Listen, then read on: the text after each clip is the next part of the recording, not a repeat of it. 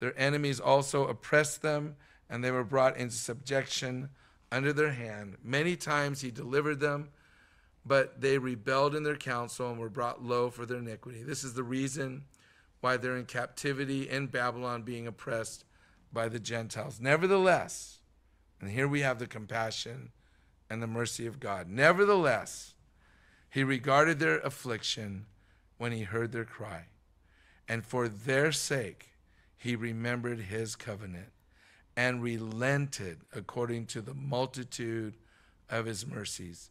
He also made them to be pitied by all those who carried them away captive. Save us, O Lord our God, and gather us from the Gentiles, to give thanks to your holy name, to triumph in your praise. Blessed be the Lord God of Israel from everlasting to everlasting. And let all the people say, Amen.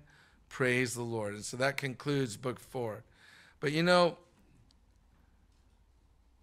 God does the same thing with you and I. He regards us in our affliction.